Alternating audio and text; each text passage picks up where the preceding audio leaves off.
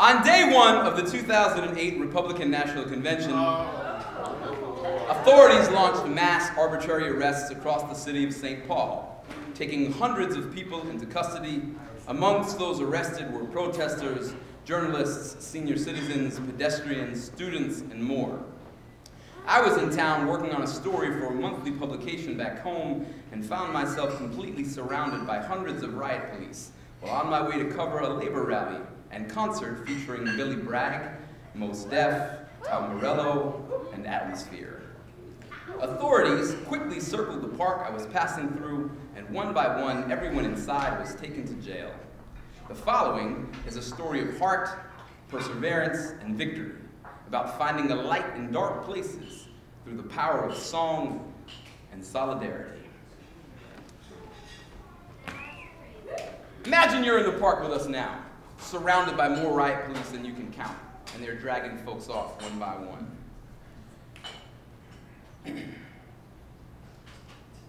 So finally, it was our turn. And the urban military officers, wearing nearly $5,000 to $10,000 in futuristic riot gear each, rode down on us. It was like having your number called after watching a long line of people get kicked out of an airplane before you. Now, here we were, stepping to the edge of the exit hatch, staring down an angry jump sergeant, ready or not. Hopefully, our chutes would open and everyone in the park would land safely on the ground. Amen. My arresting officer was a large, angry man with dark sunglasses and a grating voice. He said, "Are you gonna give me any trouble? Let me tell you something. I don't like assholes who make problems, and if you give me any shit, you're gonna have a bad day. Do you understand me? I can make this very hard for you." Officer, I have no intention of giving you any trouble. I believe this is an unlawful arrest, and I'll be contacting a lawyer as soon as I'm allowed to use the phone. But I respect you. It won't be a problem. Atmosphere was done, and Mos Def was now on stage. The soundtrack for our mass arrest continued.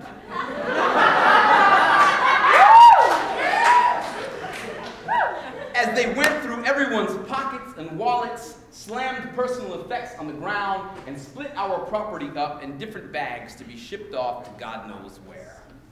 After waiting in queue for nearly an hour, I was taken behind a truck for a photo.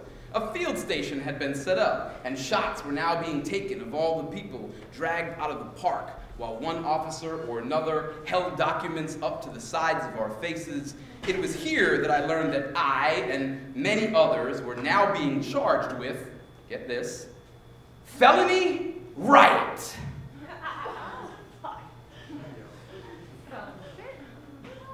Which I'll admit, sounded pretty badass.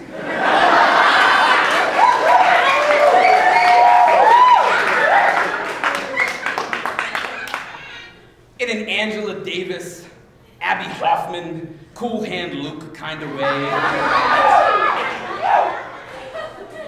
But let's be honest, felony is a fucking serious charge.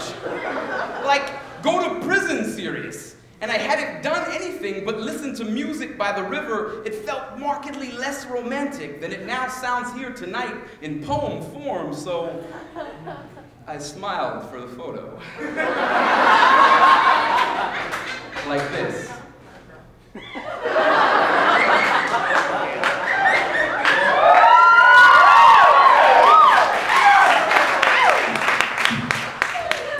And when I did, one of the cops standing around made a condescending comment about me, acting like everything was such a big fucking joke.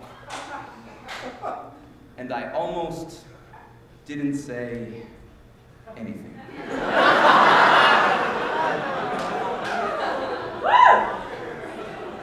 Then I was like,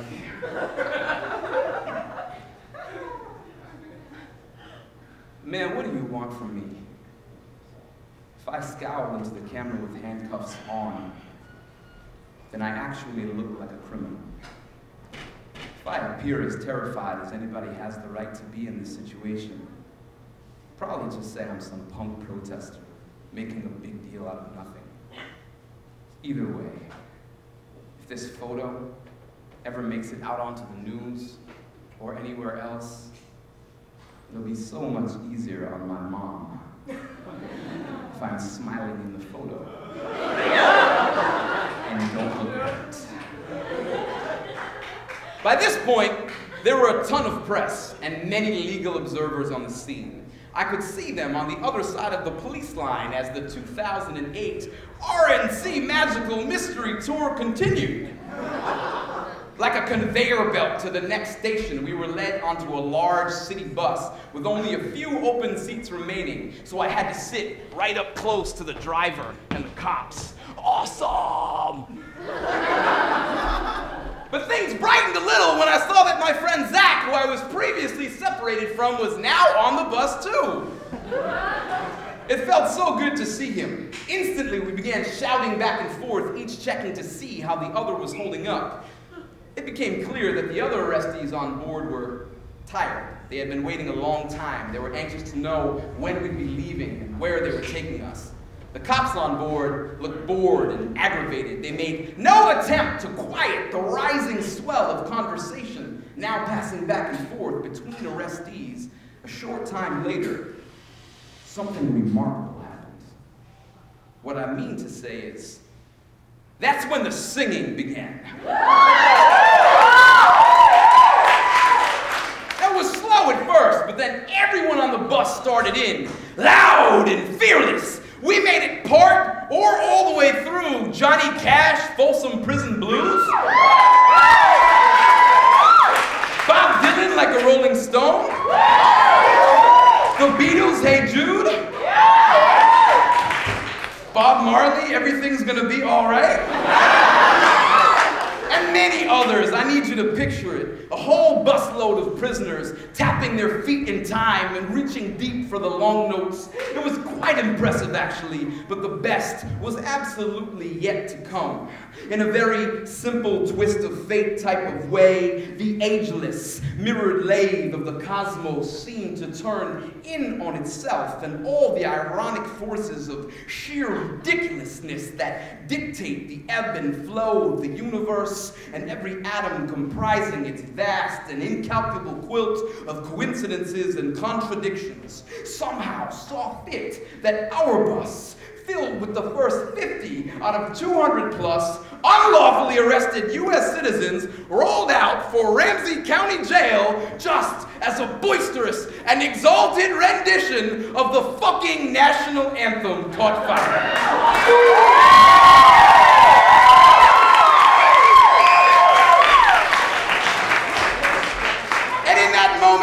It felt as though an entire lifetime of dealing with, listening to, and attempting to adjust to all the endless injustice and hypocrisy of America rose in one collective swell and poured like thunder from the dark mountains in our hearts, reaching out for every jail cell, detention center, and prison camp on earth. As we passed, flashbulbs sparked and reporters rushed to catch photos of the commandeered public transport now filled with singing prisoners.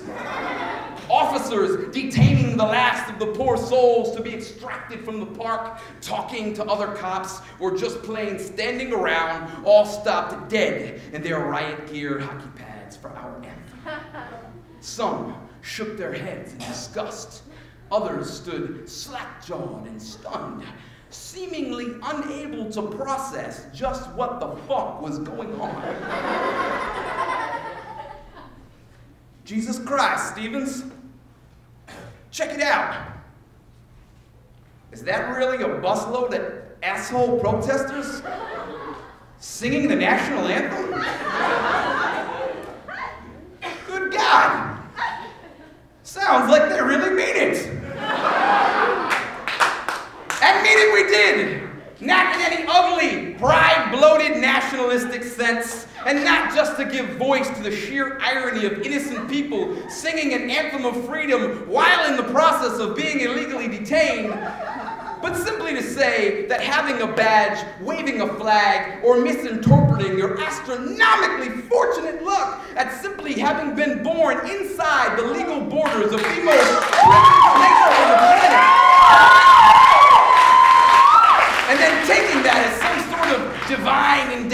or indicator of personal value does not make you even one single drop more American than us. The crowd, now building outside the police perimeter, gave a resounding ovation as we passed, and we rode out like patriots, unapologetic, unbowed, and unbroken, singing for strength and taking heart in the sound of each other's voices, like the kidnapped, shackled, and wrongfully imprisoned have always done since the beginning of time.